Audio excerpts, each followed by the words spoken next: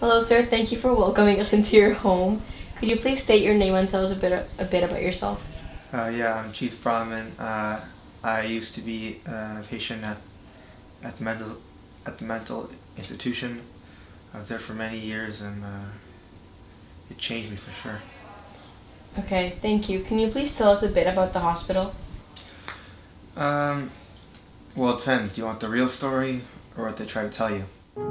Welcome to this wonderful institution.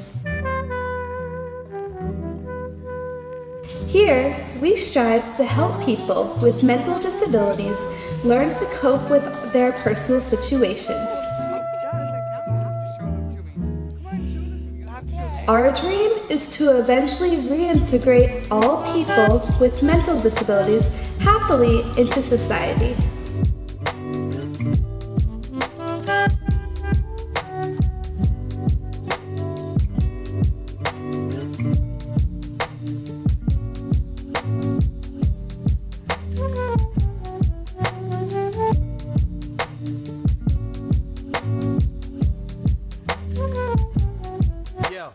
Well, what did you truly think the hospital was like?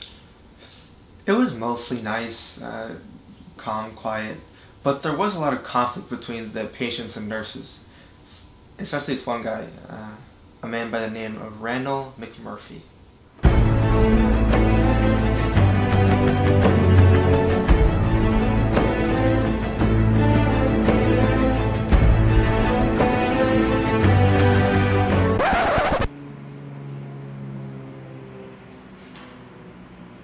Alright, was this McMurphy character your friend?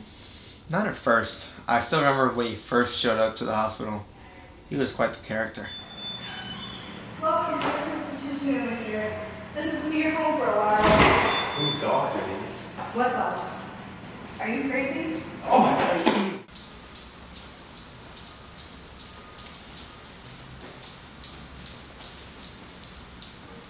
This place looks kind of bland. What are you doing? Stop! So funny. The name's McMurphy, bud. Pleasure to meet you. No? Alright. Wow, he sounds like quite the handful. Do you have any stories of any memorable moments you had with this man?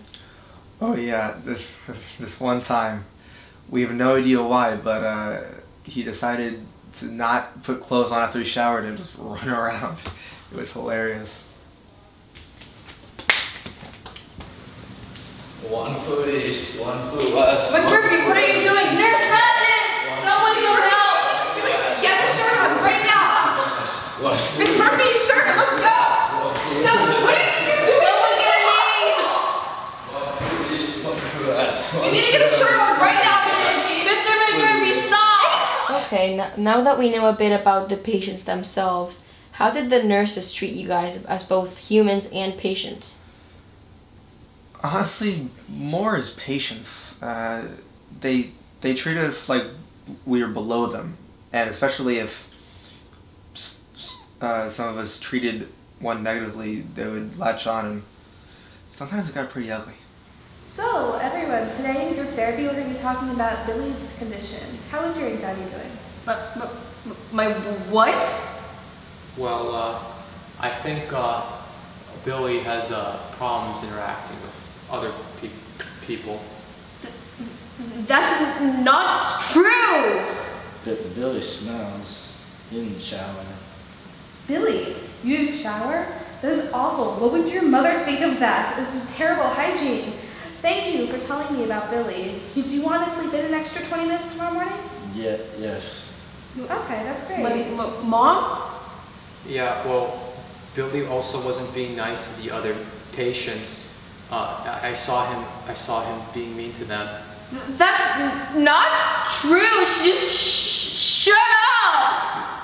I think we're making a lot of good progress here today. Did you ever feel in danger in the hospital?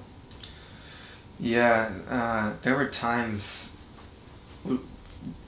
that for just no reason the nurses would endanger us because we weren't perfectly in line. This one time, it got so bad the patient was like severely hurt. Okay, med time, line up. Okay, here's one for you. Put in your mouth. Swallow. Tongue up. Tongue down. Okay, you're good. Next. Okay, here's yours. Swallow. Open mouth. Tongue up. Tongue down. Okay, you're good. Next.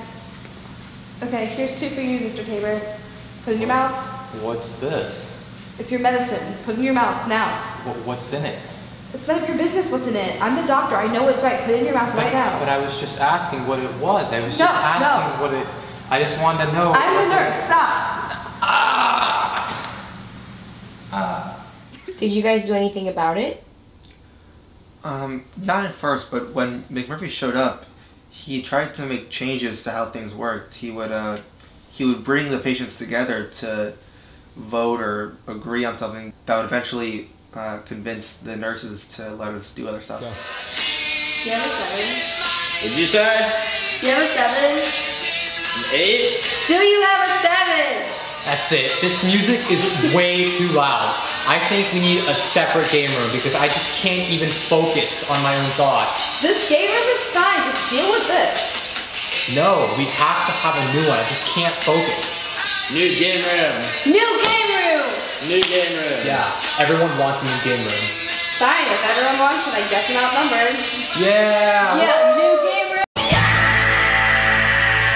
Game room! Well, this seems like it always turned out well for you guys. Like it always worked. Not always. Most of the time, we couldn't get together and convince the nurses that what we wanted was the right thing to do. You know, guys, I just had a great idea. I think that we should totally watch the World Series. Come on, guys, it's the World Series. It's a big deal. We should totally watch it. What's going on over here? I think that everyone wants to watch the World Series. Well, it's out of schedule. Come on, guys. We want to watch the World Series, right? We don't want to change. Yeah, and it's almost bedtime. Okay, how about this? I'll let you watch it if you get a majority of people who want to watch it. All right, guys, come on. Let's all vote for it. Yeah, let's go. World Series. It doesn't fit the schedule. No change. So I guess you're not going to watch it. Okay, guys, come on, it's bedtime.